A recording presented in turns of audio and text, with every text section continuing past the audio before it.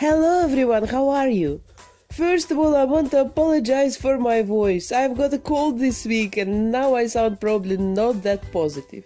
But normally next week it will become okay again. Today I have decided to make something special. You ask me very often to make certain characters from films or cartoons, and today I've decided, just for an experiment, to make a break in my Monster High Repaints and to work on a Disney Snow White princess. I will not really try to copy the face of the original Snow White character, because it's also very cartoonish, and it's normal because Snow White comes from a cartoon. But I would rather like to make a girl that could play Snow White in a film. So let's remove her clothes and original makeup, seal her face with 3 layers of Mr. Super Clear sealant, and then I sketch her eyes and eyebrows.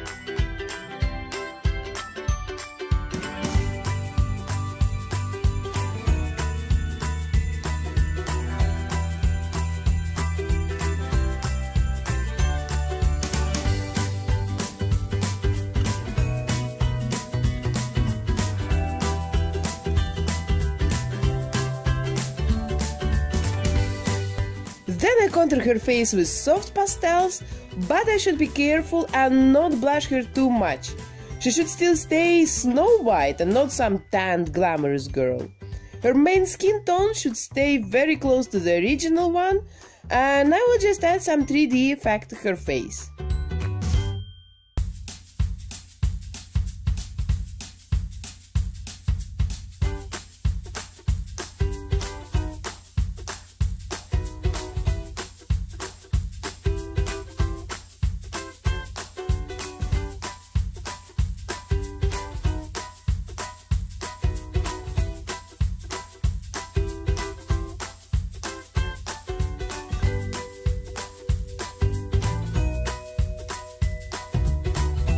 Around her eyes you can always add more dark pastels. This place always much darker because here lay the deepest shadows of all.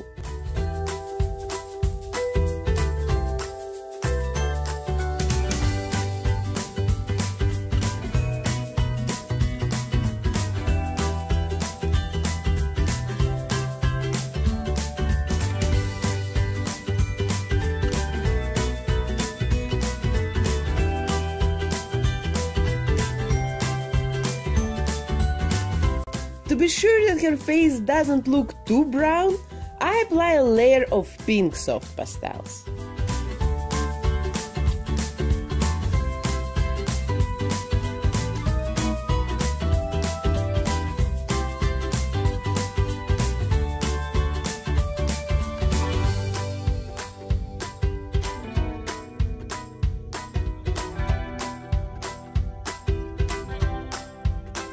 And then I take my Faber-Castell Albrecht Dürer watercolor pencils and start to add more colors and details to her face. You know what is the problem with me and different film and cartoon characters? It's maybe weird, but I really know almost none of them.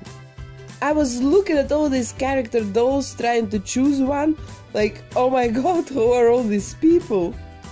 I know, it's probably strange, but I have no idea who are Harley Quinn, or some Poison Ivy, or the girls from Frozen. It's not like I'm very old, I'm just 33 years old, but in such moments, I feel like I'm at least 70 years old and understand just nothing anymore. So that's why I've chosen Snow White, that was released by Disney in 1938, almost 80 years ago. So that's why it's something for me, probably something that I know. I used to work for International Film Festival for many years, and that's why from films and series I prefer mainly art house. For example, my favorite TV series of all the times is Twin Peaks by David Lynch. And I feel really tempted to turn one of the male Monster High dolls into Agent Cooper from Twin Peaks. But I'm not sure if it will be interesting for you. Do I have any Twin Peaks fans watching me here? I love French New Wave of the 1960s, Godard and Truffaut. From the later period, brilliant Pier Paolo Pasolini, Michelangelo Antonioni, Bernardo Bertolucci. His Dreamers, it's probably my #1 feature film in my collection. And from contemporary cinema, I love, for example, Paolo Sorrentino, his films and his brilliant The Young Pope series. From some mainstream stories, I have watched probably just the Game of Thrones. And I have watched it for the first time just less than a year ago, because I wanted to know what is this thing that everybody is talking about. It's of course just a small part of my favorite, just some names and titles that popped up in my mind just now. But that's why I don't really know much about Disney cartoons and superhero characters. And what do you like to watch? What are your favorite films, directors, I don't know, actors, characters? Maybe there is something I must watch. Let me know please in the comment. Maybe I'm seriously missing something. And meanwhile, I kept working on my doll's face, adding all the time more and more color accents.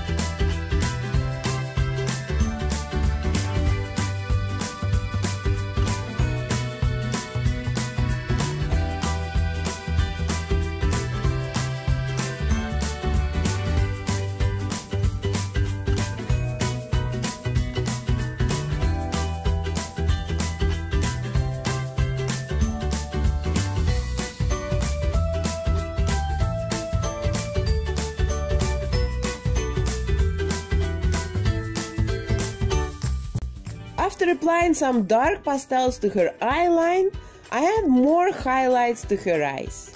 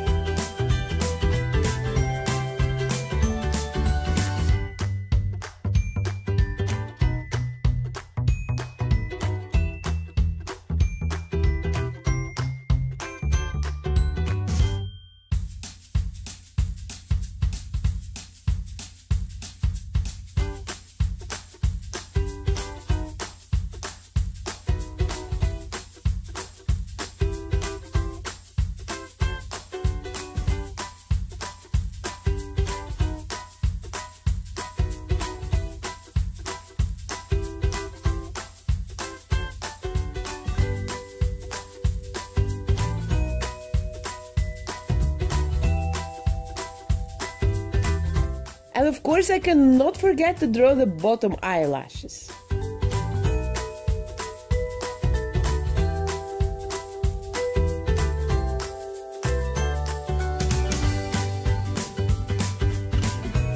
And then I add even more highlights with white acrylic paint.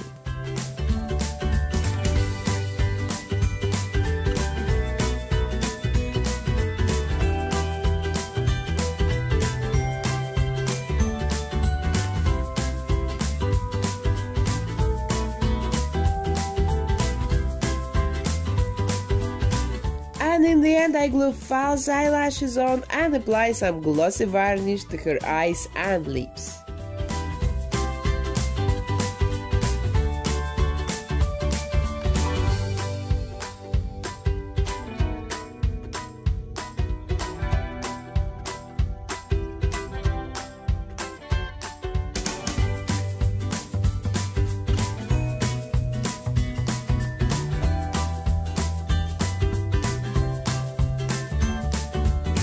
And now it's her dress.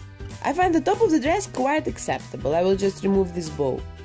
But the skirt seems quite strange to me. Even the color and the whole style have nothing to do with Snow White's skirt. So let's remove it and make a new one. Normal yellow Snow White skirt.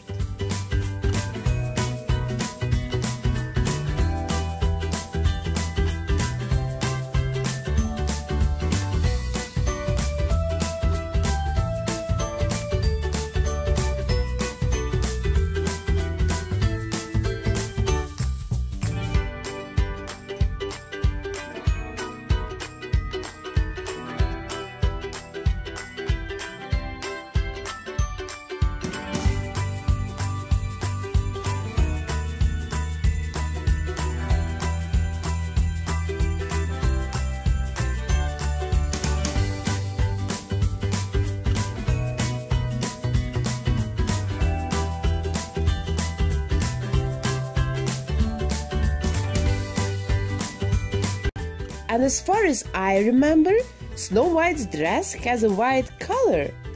And it's one of her recognizable features. So I make one using a piece of carton and satin ribbon. And here's the end result. All in all, it was an interesting experience for me to make such a repaint. But it also helped me to understand that I definitely like to work more just from my inspiration and fantasy. You know, repainting Snow White into Snow White, it was more an opportunity for me to switch off my creativity for a week and to accumulate my energy for two very special Halloween repaints. And the first of them will be online already next week, Friday. And tomorrow you will see what I've made with the second tiny BJD doll that I presented last week. So subscribe if you don't want to miss my new doll videos. And of course, put your likes if this video was interesting for you, because I really need your support and your feedback. And see you already tomorrow. Bye!